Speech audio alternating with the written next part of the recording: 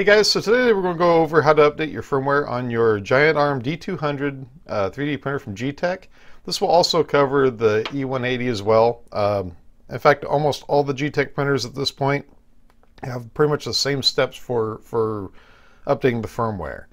Now in my case, the reason why I'm updating the firmware is because I've been having some layer shift issues and stuff like that, and it's mainly been because I updated my settings in Cura. I added more settings to it than what I had originally, and so it started creating G4 codes and stuff like that where it was throwing things off a little bit.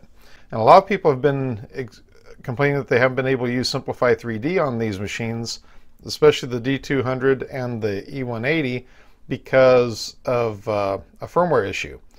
From what I understand, Geeetech has just recently came out with a firmware that will correct those problems, and so that's the reason why we're doing the firmware update on this. In the past, I never really liked doing firmware updates, but since they came out with their EasyPrint 3D program, it makes it a whole lot easier, and that's what we're going to go over today on how to do that using the EasyPrint 3D. Now what you're going to need is the cable that came with your printer. This is a USB to Type B connector. If you don't have one, it's pretty much the same one. It's going to go to any of your regular printers. It's the same connector for it. But if you can pick up one of those cables, and then once you have that, you'll need to download EasyPrint 3D on either a Mac or a PC. And then from there, it's a matter of hooking the cable to your computer, plugging it into the 3D printer, and going through the software. So let's go ahead and go over those steps right now. Okay, so the first thing we're going to want to do is to find an open port for the USB cable, and we're going to plug that into the back of the computer there. Next thing would be to connect it to the back of the printer. Okay, so on the back of the printer, we're going to find the port and plug the cable into that port right there. And as you might have just heard, the computer recognized it that it's been plugged in. But there's not a way of actually updating the firmware until we actually plug in the power cable to the printer, turn on the printer. So with everything plugged in and the printer turned on, what you're going to see is a splash screen come up depending on what printer you have. In this case we have the Giantarm D200, and then it's going to show that everything is ready to go. Okay guys, so from here you see that I've opened up EasyPrint 3D. This is version 1.0.19 beta as of the time of filming. And so the first thing we want to do is we want to set for the correct printer. Now this is where a lot of people have messed up in the past, and if you load the wrong firmware on your printer, you're going to have some major issues. So first thing, let's go ahead and go to the printer. Let's see here, we are going to select the D200, and as you can see it changed the size of that part. We're going to go up to COM port and choose COM port 4. Okay, so once we've chosen COM port 4, let's go ahead over here to the right hand side and click on connect. Now I don't know if you can hear it, but the printer just restarted. Okay, the printer just made the tones saying that it's been restarted. Okay, so we know it's connected whenever you look down here at the bottom and it says extruder 10.6 C, and then over here on the bed it's 9.8. It toggles back and forth. That's meaning that it's connected. No matter what, when you turn off your printer is cold, it's going to be whatever the ambient temperature of the room is. So that's pretty much what that is. So we know it's connected at this point. So now we're going to go up here to the help. We're going to click on firmware update, and then we're going to make sure it says printer port D200 COM 4, so we know it's the correct firmware. Now I've already installed the firmware last week, but we're going to go ahead and do that again purely for the sake of this video. Go ahead, OK. Now the printer just restarted, and it's kind of went into a sleep mode from what I understand. And as you can see by the progress bar, it is starting to do the download.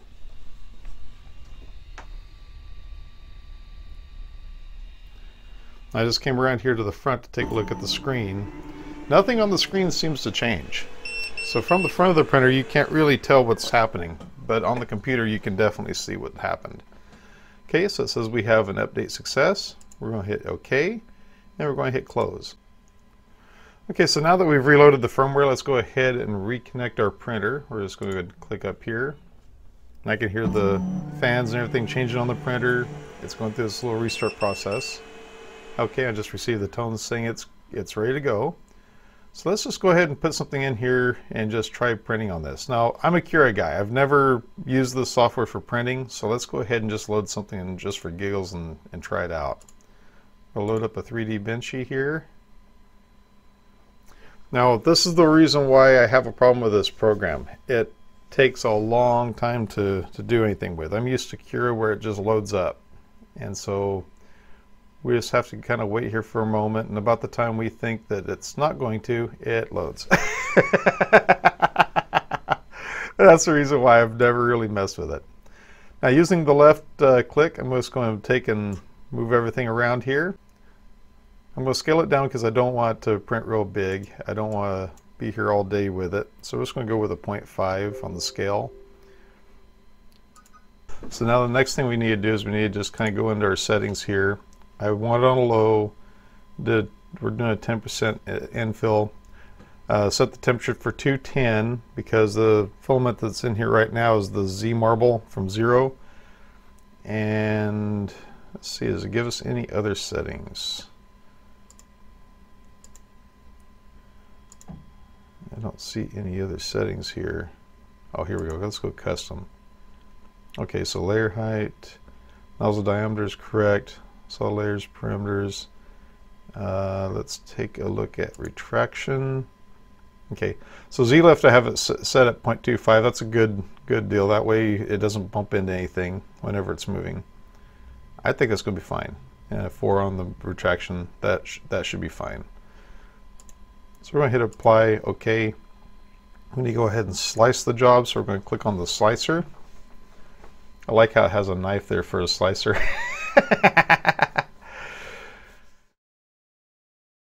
And this is another reason why I use Cura, because even though Cura sometimes seems like it takes forever for slicing, this one I've yet to slice a model with it. Okay, so it looks like we have a slice model. Now for giggles, I've never tried this either. Let's go ahead and go to run job, and let's go ahead and just run it from the computer and just see how it works.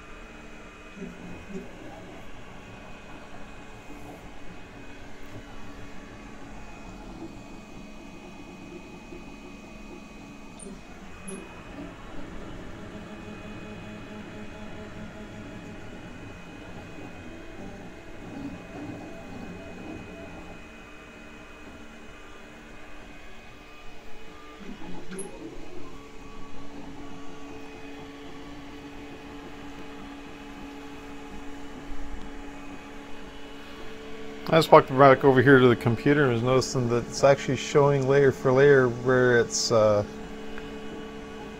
it's printing. Let me see if I can zoom in a little bit on this.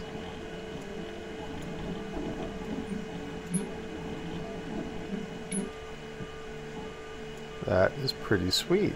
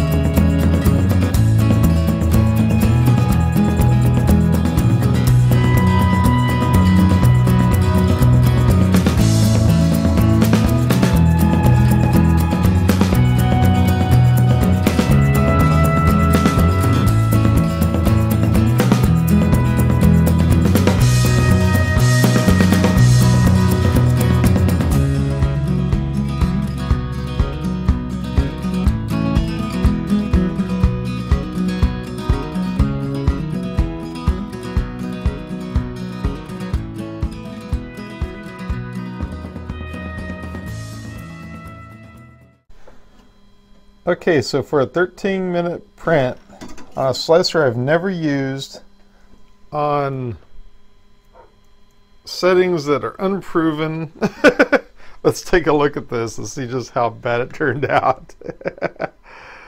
Oh man, this thing is tiny though. It's my thumb. I mean, look at that. 0.4 millimeter nozzle, but the holes in the front for the portholes turned out good. Still have stringing issues. Cooling could be better underneath the window. The smokestack is just a complete horrible mess. Body of it's not bad. It looks like it might be some under extrusion, but it was printed at a 0.3 layer height. So there we have it. We did the firmware update. We did a quick print on EasyPrint 3D, but just very basic settings. Have to go back through and kind of play with that a little bit more. I've never messed with it before, so it'll be kind of interesting to try it out a few more times. One thing I do like about Cura is it did give me a setting for cooldown time, and that's where it really helps out when it comes to that smokestack. Anyway, the main reason why I wanted to do the print using that software is just mainly to do a quick print, make sure that the firmware was correct and everything was working right, and it looks like it was good to go. So anyway, thank you for watching. Have a great day. Take care, and I'll catch you in the next one. Hey guys, thank you for watching this video. If you like it, please give it a thumbs up. If you like the channel, please subscribe. I sure appreciate it. You can do that by clicking on the link over here. Don't forget to ring the bell too. That way you'll be notified when a video comes out. Also, if you'd like to support the channel, please click on my Patreon page over here. You can support the channel from there. If you'd like to check out one of my other videos, please give these a shot. I think you're going to love them. Oh yeah, you're going to like them. Have a great day and take care. Bye.